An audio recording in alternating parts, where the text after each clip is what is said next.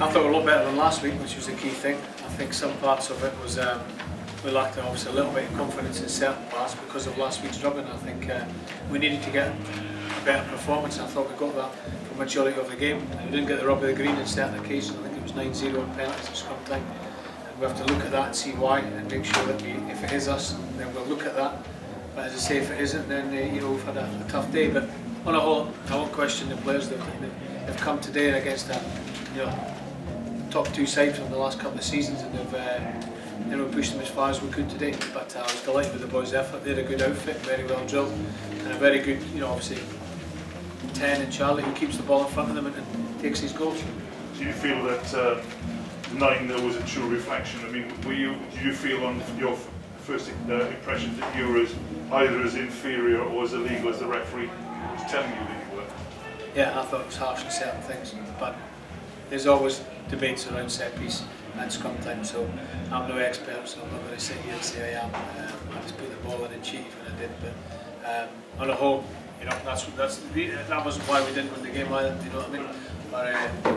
Or not, but I think on the whole we're far better than last week. I'm a lot happier, and we just need to take that confidence into next weekend away at Quins. It's a tough start with having Exeter away, and then a very good side like Saracens, and also then next weekend going down to Harlequins. What did you make of Dennis Cipriani today? Yeah, I thought Danny did pretty well.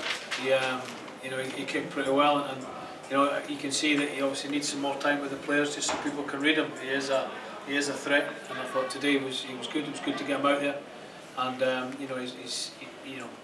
he is a talented rugby player, and he certainly kicked pretty smartly in certain occasions for us. So the more he plays, the better he'll get, and it was a good start for him today. What was your reason for taking off? I was always looking at, Nick McLeod is a very good, he's probably a little bit more tactical, Nick, and at that stage we need to make sure we got the ball into certain areas a little bit more, and he's played with the players here a lot, and that was it. I thought he'd done enough, Danny, and I was looking for Nick to come on and give us some direction again, which is very good. Got a couple of players in key positions, Rush with Danny and Richie Gray as well. I think it's just a question of the more they play, the more the other guys will get to know them and the better they'll be for it.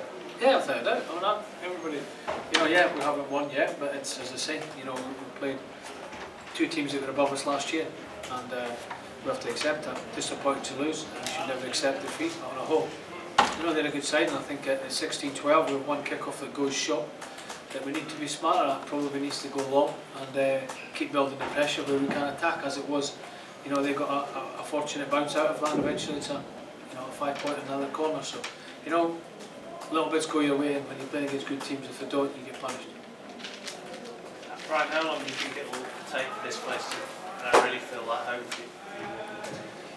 It's like everything. We've only trained here 3 or 4 times because the rugby league's still been playing and training, so it'll take its time. It's at the moment it's not an advantage for us because it's new for everyone and new for people coming here as much as it is for us. So, over the next few weeks we can train more and get used to it and use the wind when it is there. But disappointed in parts that we didn't win the game, but I'm happy with the boys' performance. Thank you very much. Thank you. Cheers. Thanks, Brian. Thank you.